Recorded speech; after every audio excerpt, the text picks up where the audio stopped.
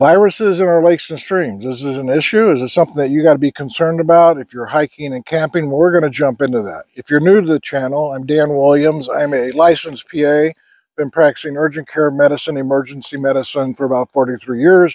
We try to keep you safe. We give you scientific-based research about things that occur in the outdoors, from critters and ticks and snake bites. And today we're going to be addressing viruses in the water.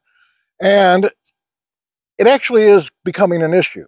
Now, when I launched Survive in 2005, it really wasn't that huge of an issue. In North America, Canada, and the United States, they were there, but it was very minimal. You filtered your water, you boiled it, you were concerned about Giardia and crypto and campylobacteria, and those were the big ones that you had to be aware of. Lately, after I did this deep dive, because Michael asked a really good question, I did a short and I said, viruses earlier aren't that big of a deal. Well, they are becoming a big deal. And so why is that? One, more people are in the outdoors. More people are hiking, and they're through hiking the Appalachian, the Pacific Trail. Camping's increased. We're talking about people going out in their vans and living in their cars. So it's an issue. And I think part of it is anecdotal. This is an IMO, in my opinion, that if I call it an IDGD syndrome, IDGD, I don't give a damn about other people's syndrome. And it's becoming really more and more and more. You see this at Starbucks, where the person in front of you orders a coffee, they pull up 6 inches and they got to fix their hair and put the coffee cup and get the straw and everything, and don't have a clue that someone's behind them. Same thing happens at the grocery store, at a baseball game, just walking, and they stop dead still. And this happens on the trail. I dove through tons of research on this, and right now the Grand Canyon and the trails around there, the trails in Yellowstone, a lot of the lakes and streams are getting more and more contaminated. They've done tons of research on this. It's there.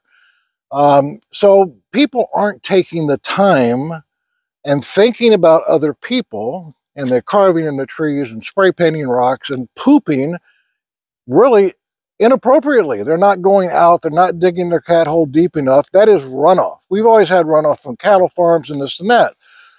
So what are these viruses that we need to be concerned about? We're going to discuss the viruses, the incubation period, and how you can basically take care of yourself when you're out there so you don't get the diarrhea.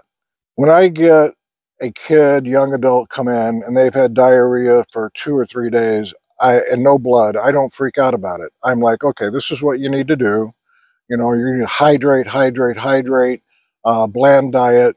Sometimes I'll put them on a liquid diet if they're vomiting.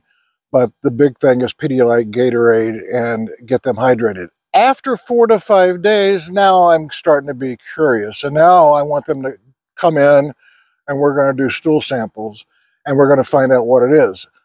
Out of the viruses we're going to address, we're looking at adenovirus, rotavirus, norovirus, Hep A, and enterovirus. Out of all of those viruses, the 2 most contagious are norovirus and rotavirus.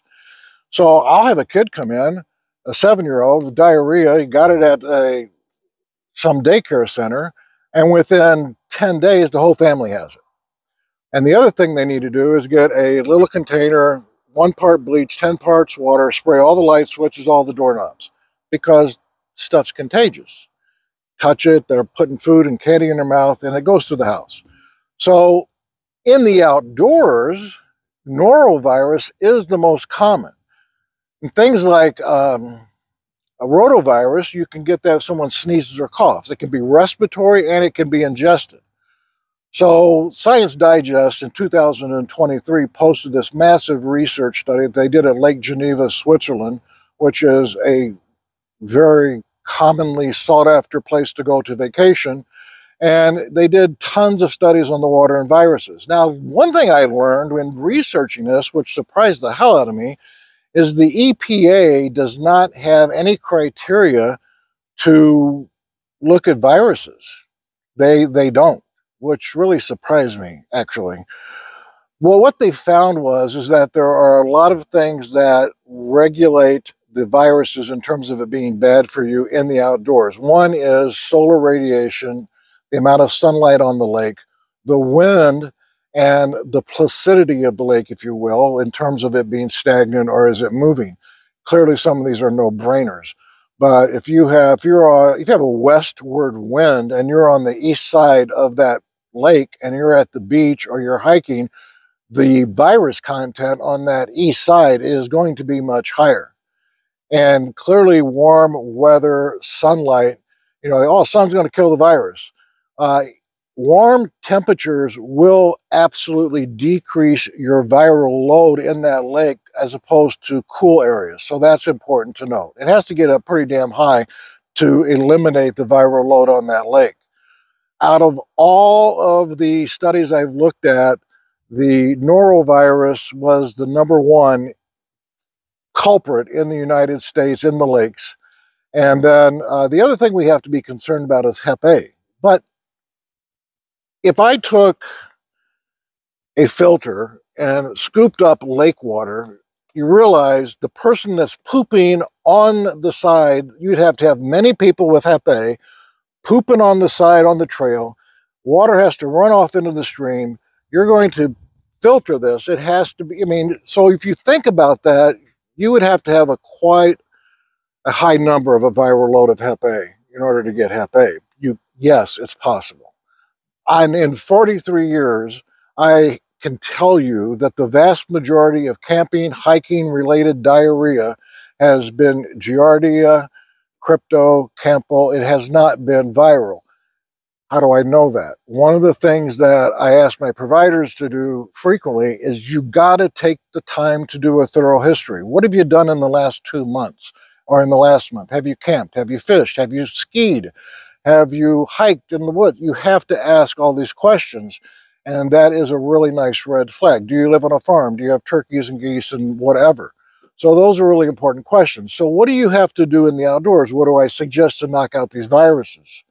Well, $70 for an S2. You really don't have to, but this will obviously keep your brain, will have less anxiety and keep you safe. The Sawyer, which we talked about, will not get rid of viruses, but a lot of people are doing this, and I question it, but all right, here we go. A lot of people are doing the Sawyer filter on the smart water bottle, which fits well, and then they're taking something like portable aqua. You can get 2 bottles for $15. There's 50 tablets in here. You put 2 of these tablets in a quart of water, it kills viruses, it kills the whole 9 yards. And a lot of people are taking the Sawyer, they're filtering it to get rid of their bacteria, and then they'll take 2 of these and put it in the water. Well, it kills all the bacteria and viruses anyways. Just use this, for God's sakes. So I'm not really sure why they're combining the 2, but nevertheless they are. And it will keep them, obviously, diarrhea-free. And you can also do to a gallon is 1 teaspoon of bleach. You can do it that way also. But it's kind of a pain in the butt to take that out into the woods and hike, camp. And you can always boil it. And it's not 3 minutes. You boil it when it comes to a rolling boil for 15, 30 seconds. It's good to go. So all of these viruses can cause diarrhea, and they are self-limiting. The problem is the kiddos, the little ones. The little ones across the world are dying from norovirus, not adults. They get dehydrated so quickly. So that's the problem. The incubation period on these viruses is usually less than 4 days on all of these, except one, and that is Hep A. And that can be up to a month to 2 months after exposure. So that's a problem. The good news is, and I got the vaccine, is they make a vaccine for hepatitis A that is 95 to 98% effective after the first. It's a 2-dose. You get a dose of the Hep A vaccine, it's 1 ml, and then a month later you get the second dose. Done. They also make a combo vaccine where you get the vaccine and it's Hep A, Hep B combined. And I know I'm going to have some probably anti-vaxxers out there, but I'm here to tell you, you anti-vaccine guys, you're not going to go overseas because you have to show that you got the vaccine to a lot of countries. It is going to keep you safe. It is extremely effective. Side effects are nil to none. So there you go. I've had it when I was getting ready to go over to Africa. Got that vaccine. I'm good. It's good for 25 years. So the other ones, it's just going to make your camping trip miserable because you're going to have bouts of 6 to 7, 10 times a day of watery diarrhea. You do 90% of the time no blood, bloating, gut pain, and then it dissipates and it goes away. Not a huge issue. So, are there viruses that we have to be concerned about in the United States and North America, Canada, North America? Absolutely. We got to be somewhat concerned about it. I wouldn't freak out. Even in the last year or two, I've been drinking with just the Sawyer Mini. I've had no problems. Um, so, thanks for the question, Michael. I hope this helps everybody out there. Some peace of mind. Be safe, and when you're pooping, poop correctly, guys. Go off the trail at least 50 to 80 yards, dig a cat hole at least minimum 12 inches, do your business, cover it up, get back, have a good time, keep your eyes on the horizon, your face to the wind. We'll see you next time.